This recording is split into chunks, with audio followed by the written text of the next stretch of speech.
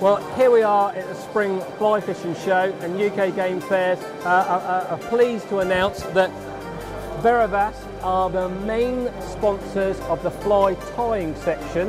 And here we have Mike. Mike, how's the show going? Very good, thank you. Yeah, we're having a good show of people arriving, and we've got international fly tyers from pretty much all over the world.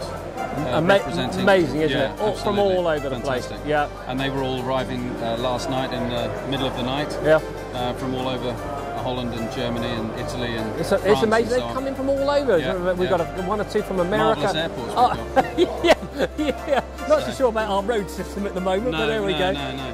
The local roads are terrible. It took me 5 hours to get up from Dorset. And it took the Dutch guys 5 hours to get in from Holland. Yeah, absolutely. Now, what's new with Varivas at the moment? Well, we've brought out a range of hooks 3 years ago, and not much has changed to it except two big additions. One is that we now have a 2400 series, which is a wet hook. Very good for tying clink hammers, but I know you're not a fly tyer, so you probably struggle with that. Somewhat lost on me. Clink hammer's a classic dry fly, and yes. Very good for catching rainbow. Now, who was the gentleman that started that? Hans van Klinken. He's actually Hans here. van Klinken. Yeah. Now, we've met Hans.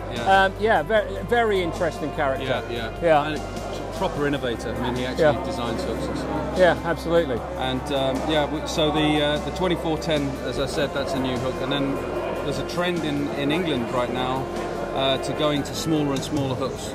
Now, again, a chap like yourself, if I start talking about numbers, you probably don't know what I'm talking about. But a normal hook in England on the river is about a size 16. Yep. It's a smallish hook. But we now, the bigger the number, the smaller the hook. So now we actually have a special range of 2200. So these are curved shank hooks that go down to a 30. And a 30 is, I have to tell you, tiny. Yeah, I mean, it's been amazing. We've watched some of these tie flyers, and some of their work is just minute. It is. It's just fantastic, isn't it? Yeah. You sort of look at it from a distance, and you really don't appreciate how much work's gone into it. You know, they start off with these small hooks, and then the work that goes into it, and then when you get close up to it, phenomenal, isn't it? That's why they wear milk bottles for glasses. Yes, enormous. And big frying pan of a magnifying glass. That's right. Yeah. Great response from the show, lots of people here. Good show for yourselves? So far, yes. We see this as an education. Yes. We give free hooks to our fly tyers. Yep. So we've gone around and given them all some freebies. Yep. And this for us is branding, and what we do with those hooks is end up with the fly tyers demonstrating them for us to the punters that are running around the show today.